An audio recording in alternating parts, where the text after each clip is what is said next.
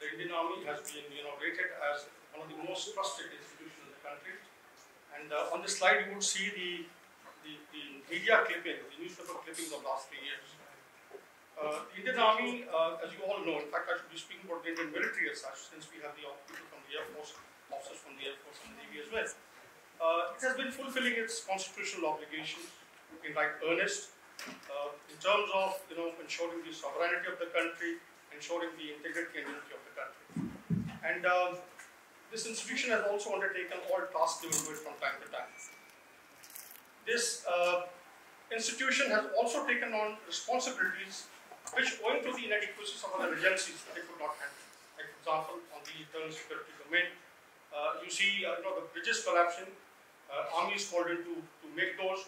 You're aware of the Commonwealth Game Bridge, which came down a couple of days prior to the Commonwealth Games. And mind you, within 5 days, one of the engineer regiments based in Delhi constructed that bridge. Same is the case, as you've seen in Mumbai, the bridges came down, the overhead footbridges, and who constructed those? The army. So in other words, the army, the military is always in the forefront, and you'll find that whenever the chips are down, the administrations of various states, they always look over their shoulder towards the army. Why?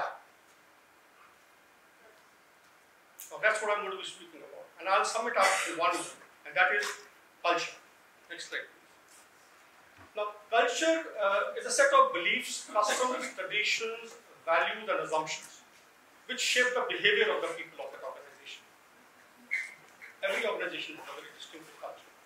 So, this culture is there at the national level. This is the national culture, the values of which are enshrined in the constitution, which actually develops from there. It's there in every organization. Culture is there in every family. All children over here who are today doing MBA over here, you belong to those families where the culture has made you into good leaders that you are here today. So, the culture actually defines the, next slide please, the success. Remember this. Culture defines organizational success. Wherever you are tomorrow, when you go from here, tomorrow you decide to get married, you will have your family, the culture will take you places. You want to create a culture which is going to be a fusion of the culture. Both wife and husband, when they come from two different families. But the fusion of those cultures is something, is a third culture you want to create. We people, when we go across into the United Nations, we create the third culture. We go with our respective cultures of our respective countries. But when we go over there, we bring those together and create the third culture. A culture which is contingent on cultural awareness and also respect for diversity. So culture is something which is formed in all organizations. It is shaped by the strategic leaders. When I say strategic leaders, they are the helm of affairs.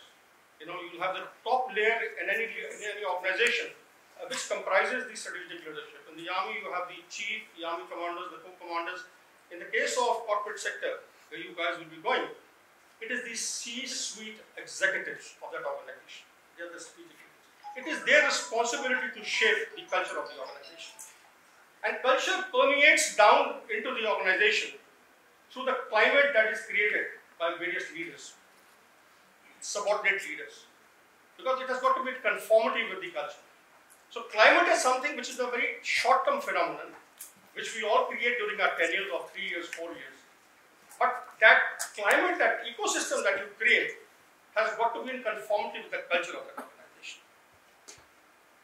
So today, I would talk about this theme, that culture is ultimate, which is going to get you success.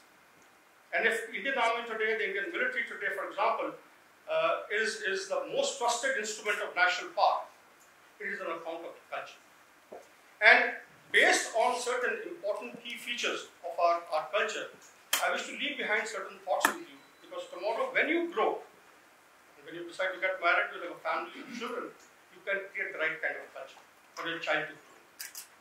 Because in that culture, if you're going to be all the time, be on your mobile phone or on your iPad, well, the kid is going to start demanding, and that's what the Malaysians do today. The kid is going to demand straight away a mobile within 5-6 years. But if the mother is reading a book and father is reading a book when they get back home, the child will start reading a book.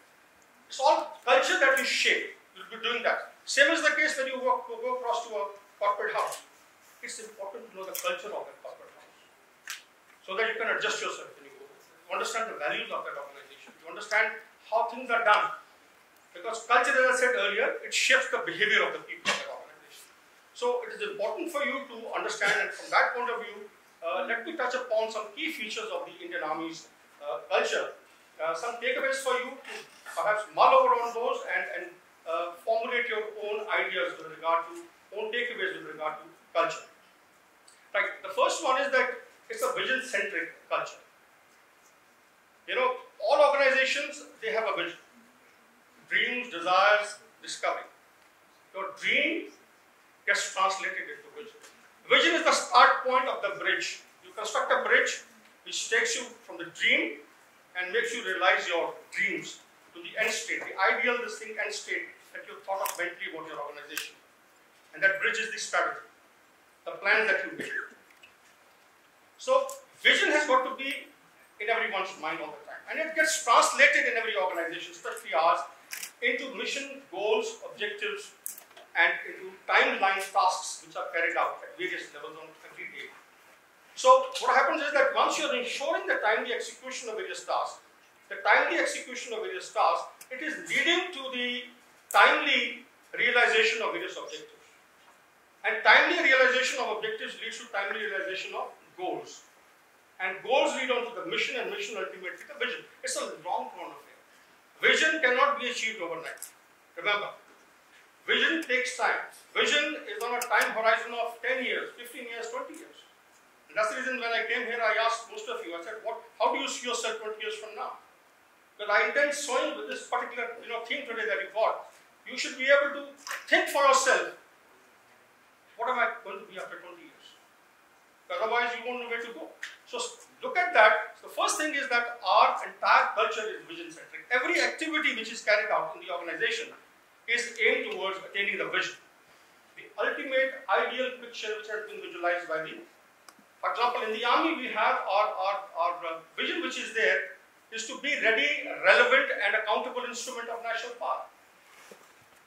Same is the case for organizations. Organizations, they find out certain values which will again govern, should lay down the parameters for the people to operate within. We have in the army the most important value. I'll just tell you. You see this slide? This is the Indian Military Academy. We have this academy at various OTAs as well. But I passed out from there. And there is a plug on the ground where it is written Antim Path, the final step. And when you step over that, before that you are a gentleman cadet. The moment you cross that Antim Path, you become an officer. And mind you, in split second, the shoulders become very heavy. They don't become heavy with the brass which is there on it. No, responsibility. And that responsibility comes from here. Next one, please. Just read this. This is a Chetwood credo. This is actually etched in the mind of every soldier, every officer of the Indian Army who passes out from there, which urges you to keep the nation, the country above everything else, followed by the people that you lead, the men and women that you lead, and your own comfort, honor, rest comes last always and every time. This is the acme. This is what is going to make you great leaders tomorrow. Remember this. And that is the reason you will find that while in service and after retirement, a soldier behaves in the same manner till he dies. Why? It is this. It is this that when the war is on, we will find ex-servicemen leaving their villages and going to the military stations to say, look, I want to go to the battlefield. I want to go to Kargil. They clamor for getting into the battlefield. As retired people, 80 years old, 75 years old. This is what? Nation first, followed by the people you lead, and then you yourself last. That spirit of sacrifice. So our values of integrity, loyalty, duty, respect, selfless service, moral courage, they are all embodied in this honor code, which you see at the back. And all organizations, they have this. It is very important for every organization to have. The next one, is adaptable. The culture has to be adaptable. And because why I'm saying this is, take the example of, for example, when you get married. There are two people coming from two different cultures and becoming one. One team. Two different cultures. So in addition to matching the kundalis and your janam patris, you need to also be matching the cultures. So you'll find compatibility between wife and husband is always there with both the cultures are by and large same. But if there's too much of a variance, differential between the culture of the two families, you'll find tensions growing up. Why do you think large number of marriages don't succeed? Of course, people don't have tolerance, they don't have patience. It is required. You see, forming, storming, norming, performing. Storming phase will always be there when you get together, two of you. But if you have same values, same ethics, cultures are by and large same, you will find that this storming phase will get reduced. You will become one team. There was one time, we never thought that the women would come into the army. You all know it. But today there is a conscious effort to ensure that we have gender equality and gender balance in the army, in the military. It's adaptation. Adapting to the socio-economic needs of the society. Adapting to the technologies. Adapting to new policies of the government. We'll have to do that. You know, those of you who start off with your startups tomorrow, you would be required to understand this culture. Ensure it is ethical, ensure it is vision-centric, and ensure it is adaptable. Because certainly you will find some directions coming from the government. We should put restrictions on your certain resources, maybe finances, maybe the way you do your business. So you got to adapt. That's important. And the next one, please, is a learning culture. The culture must be made learning wherever you are. Your own enterprise, we have a learning culture in the military.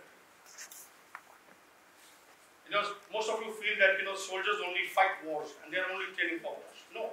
Please remember, even while fighting war, a young captain or a major, when he is fighting on the battlefield, asymmetric battlefield, proxy war, counterinsurgency operations, these are asymmetric battlefields. But a young major is fighting over there. That man is highly agile mentally. He's got his mental agility of highest order you can ever think of. He's a versatile leader. And he's adapting to the situation around him. Because within a minute, within a second, the situation changes. He has a fire coming from the terrorists from front, and suddenly finds the fire weapons are from the flank. So what ensures his safety and the safety of his men, and by achieving that, neutralizing the terrorist, is mental agility and versatility. He laid maximum emphasis on training. There are organizations, I'm sorry to say, who seldom actually look at this facet in right list. So what happens is, by and large, in most of the houses where you'll be going to more corporate houses, you would be required to self-develop yourself. So the art of self-development you got to learn now. How do you self-develop? And the best thing for that is, every night which I did, I must share this with you, is that introspect for 10 to 20 minutes before you sleep. Pray to God, thank God for what He's given you, and then note down what are the good things that I did during the day. What are the things that I could improve upon? How I can be a better human being. 3-4 columns, write down those points. And your lesson that you have learned in a day. This will take you places. It will make you far more a greater learner and to be able to develop yourself. The moment you know your weaknesses, you can improve those. But if you do not know, well then someone will tell you and sack you. So it's better to self-develop. Carry out introspection of your capabilities, self-analysis, and thereafter take on measures to improve your own self. Because you'll find there are very few organizations like the military where you'll have the institutional training and then there are mechanisms created where people are empowered on daily basis. Other organizations will not do it. They require you to do a job, a task, you do it well, fine, you given counseling, if you're doing a good job and you get good marks and you go up, that's what all. So you got to start looking at learning yourself. Self-development is very important. And we in the army, of course, when we train our people, and mind you, people think at times, you know, it's only war fighting. No. We send our people across to such institutions. We have gentlemen sitting here today. Why do we send them here? It is to understand the best practices. the latest trends in leadership. And it's not only to business institute, we send them all over to make sure we are relevant. As I said, ready, relevant, and accountable. To ensure relevance, we make sure that people, and there are book reviews, all messes of the Indian military in the evening, and the commanding officer is there. A new book, hits the shelves, bookshelves, bookstores. The book is procured. These, of course, you can get it on your mobile. You can get it on your iPad. The book is reviewed by one officer. He or she is given the task. Okay, right? We give you a week, and then you have discussion on it. So you'll find this is the kind of culture. A learning culture has got to be created value in your organization. Only then you'll succeed. Improve yourself. Also ensure your subordinates, also your people who are under you, they are also empowered intellectually. They are empowered with their skills that are required, competencies that are required, their attributes that are required, the values that are required. I talked of values. We live those values. We internalize those values. Most of the corporate officers don't do that. They don't even know. Some of them don't even display their values. If I ask you kids what are the values of this institution, I'm sure none of you knows about it. We put those everywhere, our values.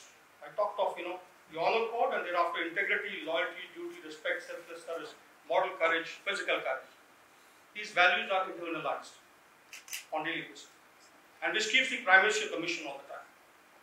Lastly, I wish to tell you is that we monitor in a very big way culture. Culture is susceptible, vulnerable to ethical decay. You know what's happening in this society. So leaders at times tend to get carried away by what people are doing, and perhaps the impunity which they operate doing wrong things at times gives a wrong impression to our leader, and that can even affect the culture of an organization. So leaders, the strategic leaders, also safeguard ethical decay. And the best way of doing it in monitoring is that leave your air-conditioned offices when you grow up tomorrow. Walk across into various verticals of your organization, meet people, interact with them, understand, and through their body language, through your interaction, through your interpersonal skills, you shall be able to gauge what level and what kind of a culture you have. So if you look into these things, ladies and gentlemen, in times to come, you shall be able to create a very ethical, very robust, very effective culture, which will ensure that your organization always succeeds. Thank you.